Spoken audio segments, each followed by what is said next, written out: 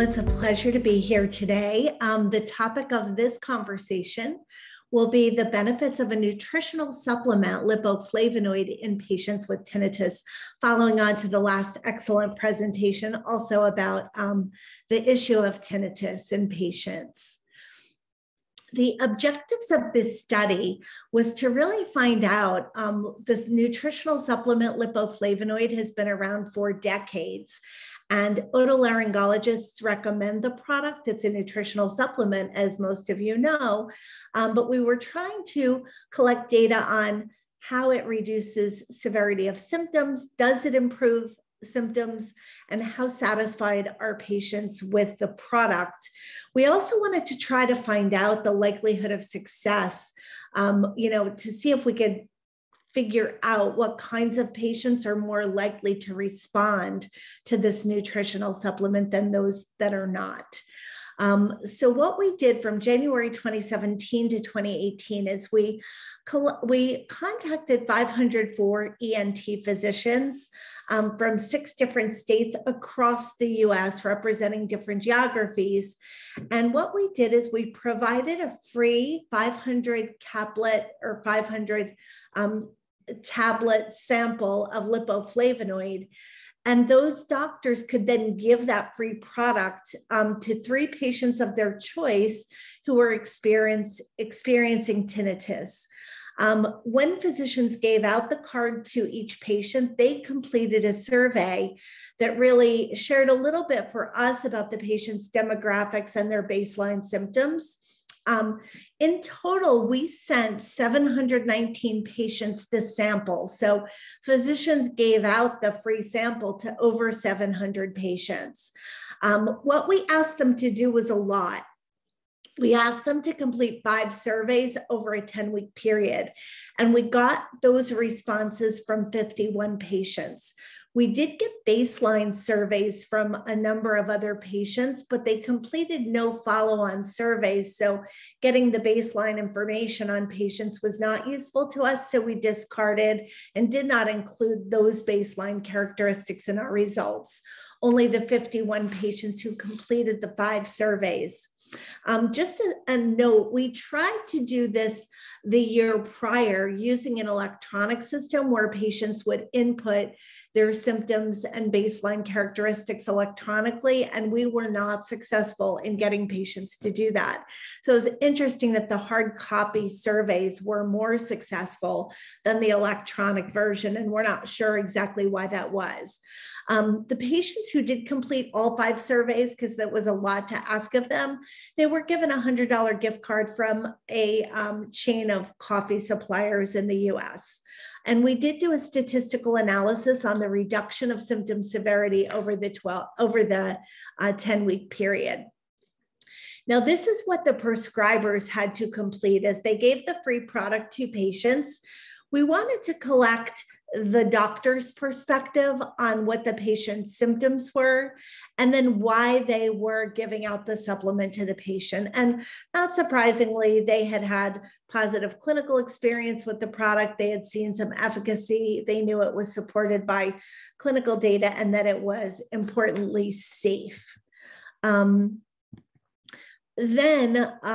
This just shows why they gave the supplement to the patients. And again, not surprisingly, some of them gave it because we were doing this trial program as well.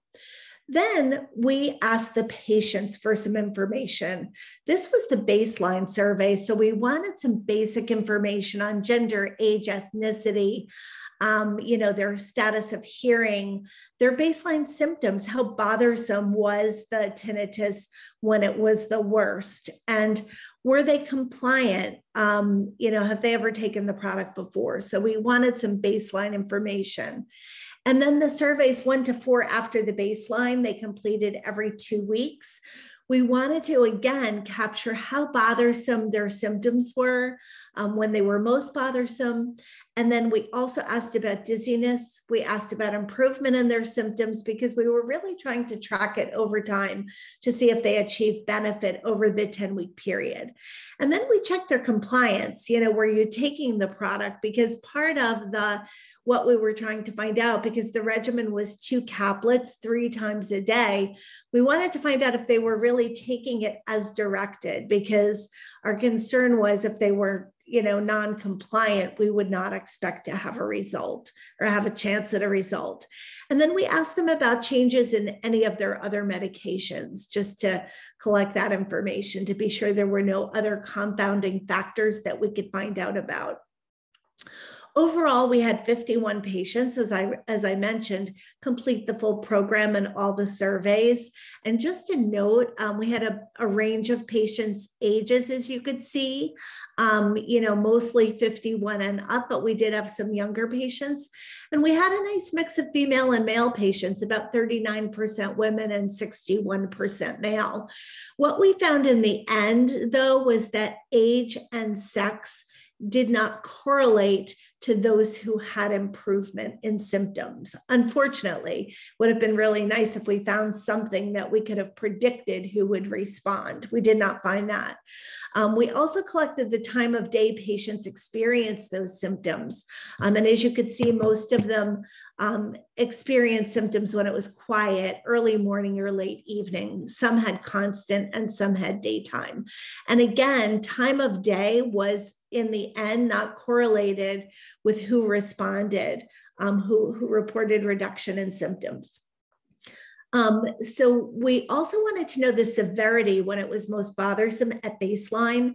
And these patients were fairly severe. 64% of them rated the severity of their tinnitus being 8 to 10 on a scale of 1 to 10.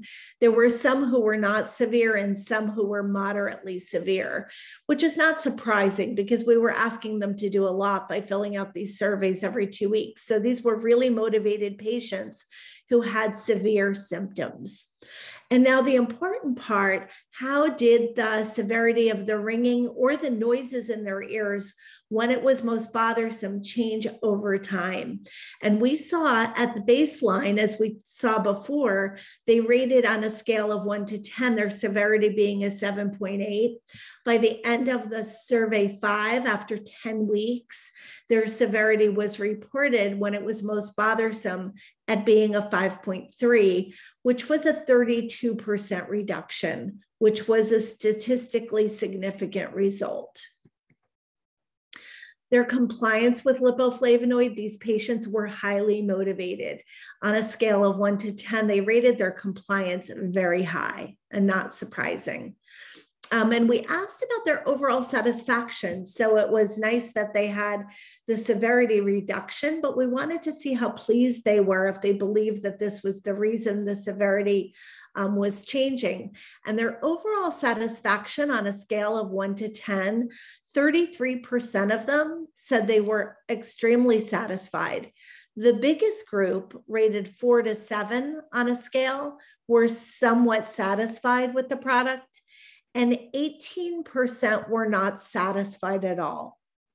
So overall, 82% of these difficult to treat patients were satisfied at some level with the nutritional supplement lipoflavonoid. We also tried to confirm those satisfaction results by asking, what is your interest in continuing this supplement over time after this study is completed? And 67% said they would continue on with the product. 26% were unsure, they didn't know, and 7% said no, they would not continue the nutritional supplement, so they were not helped. So the implications for practice, this bioflavonoid complex is known to be a very safe nutritional supplement. However, we've now, in this large patient experience study, shown that there is patient benefit and satisfaction of patients, because these data were very limited up until now. In 2014, the AAO guidelines offered few non-pharmacologic options for treatment of tinnitus, and there are no current pharmacologic treatments that are FDA approved, which is what really spurred us and our interest in doing this study. In 2019, there was a small tinnitus guideline advisory group that did recognize bioflavonoids were commonly used supplements and that a defined trial period should be considered when trying them, which is really what we believe we've shown in our study. With this small trial of patients, we were able to find out which patients did respond to treatment and which ones do not.